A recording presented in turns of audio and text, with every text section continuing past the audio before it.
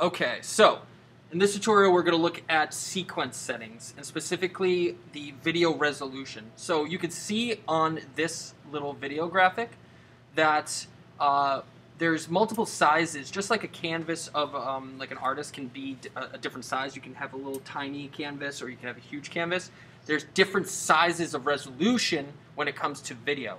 We shoot 1080 by 1920, and what that means is pixels. So 1080 pixels up and 1920 across.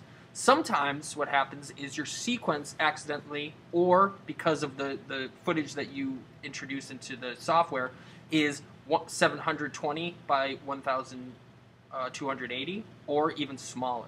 And what we do there is then have to stretch it out to become 1920 by 1080, and it pixelates and it looks bad quality. So I'll give you an example of this and I'll show you how to fix it. So in Premiere, the easiest way to see what your sequence settings are, note the stash, that thing, is when you find your sequence, and again, the sequence right here, it's when you have a, to find your sequence is going to be this icon.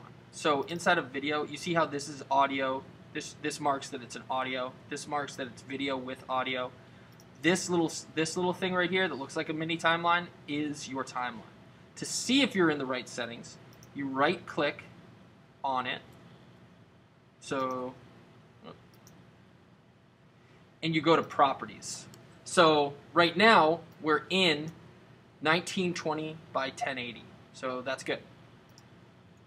If you ever are not in that, you can go down to this new item, click that, create a new sequence, and when you're creating a new sequence, you can see that there's a whole bunch of complicated things here, but we work with digital SLR cameras, and we're not 480 or 720, we're 1080, and 24 or 25 or 30 frames per second.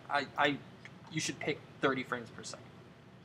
We have European cameras, so they operate in 25, but pick 30 frames per second, hit OK, and that's going to create your new sequence, and that's going to be all set. So we have our sequence here, but what happens is sometimes when you have a new sequence or you drag clips into your timeline, what you get is, I'm going to show you what can happen. So all of a sudden, this is just hypothetically, say we have a standard sequence right here. You can see that it's square. Having a square is a red flag. I take my video and I drag it in. It's going to ask you, do you want to change these sequence settings to match that clip right there? Now, if it's something that you took with the cameras, which was 1080p, we're going to say change sequence settings, okay? So now, this sequence right here is going to be, it's going to match our video. So 1080p by 1920 by 1080. What happens here, I'm going to delete this. I'm going to do it again. So if it's standard right here and you drag it in and then you say keep existing settings, look what happened. Crap. Now it's using that 1080 video inside of a much smaller screen. Okay, so when you're first creating your sequence and if you drag in one of your clips that you know is 1080p and you say change sequence settings, then you're going to be all set.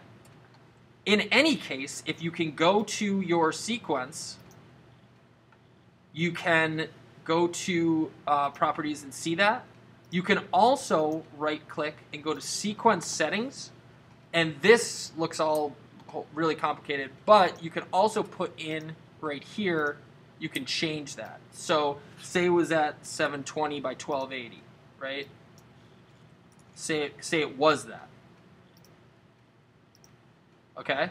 So you can go in here, right-click, sequence settings, and change it to what you actually need it to be. 1920 by 1080.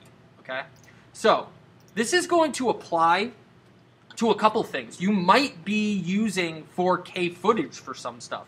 You might download some B-roll at 720.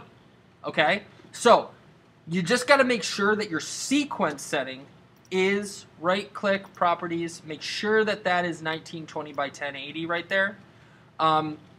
It makes sure that it is 30 frames per second. I filmed this. This is a different thing for a different project.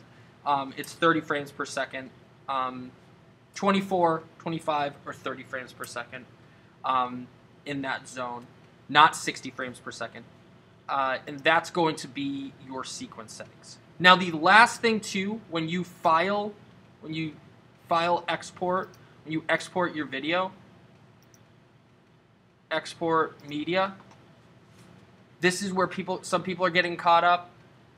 You need to make sure that you're doing the right settings. So it's format H.264, and you're going to match the source high bitrate, okay? This output right here should say 1920 by 1080.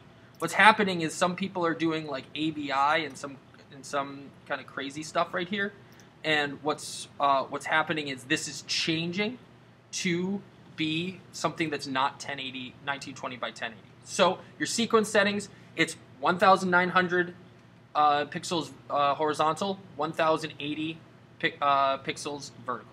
Okay.